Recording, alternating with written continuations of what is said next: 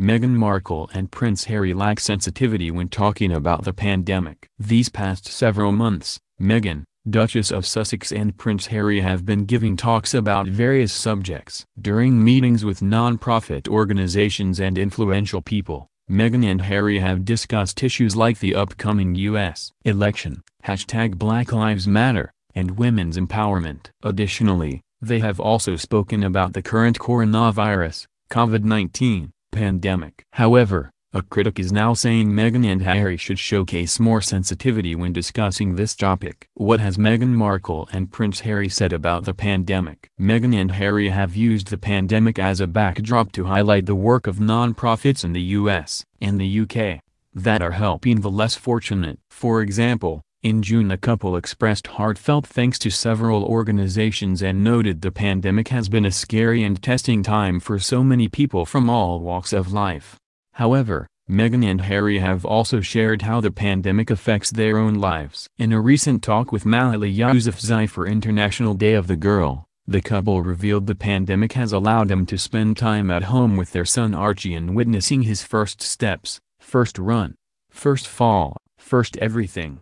It's just fantastic because I think in so many ways we were fortunate to be able to have this time to watch him grow, and in the absence of COVID we would be traveling and working more externally and we'd miss a lot of those moments, Meghan said. A critic thinks the Sussexes have shown a lack of sensitivity when discussing COVID-19. Not everyone is happy about the way Meghan and Harry describe their lives during the pandemic. Journalist Celia Walden believes Meghan and Harry displayed a lack of sensitivity and apathy to the plight of others in their International Day of the Girl talk about COVID-19. Not only will Markle's own in-laws be unable to enjoy really good family time for some months, holed up as the Queen and Prince Philip are in their HMS bubble, but thousands of ordinary people will also have been devastated by COVID in a similar way, and with no silver lining to be found, Walden wrote for The Telegraph. Additionally, Walden criticized Meghan's appearance on the podcast Teenager Therapy, which brought her on to talk about the mental health of teens during the pandemic. Walden noted that Meghan went on about her struggles with the media and being a new mom,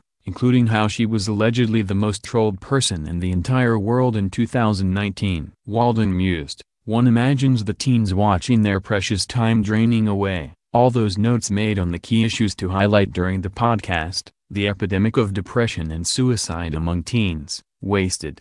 Meghan Markle and Prince Harry also represent the COVID divide between the rich and the poor. Walden also believes the term COVID divide illustrates Harry and Meghan's recent behavior. It is a phrase some people have used to describe the differences between the pandemic experiences of the privileged, wealthy people versus the disadvantaged, poorer ones. The pandemic has divided us emotionally, physically, financially and politically, Walden said. And given how different all of our experiences have been over the past 6 months, it's easy to slip up and be insensitive. But for celebrity figures like Meghan and Harry, who live in a bubble at the best of times, those risks are twofold. Walden added, "So if they are going to weigh in, it needs to be done cautiously, altruistically, and with empathy, the ability to understand and share the feelings of another."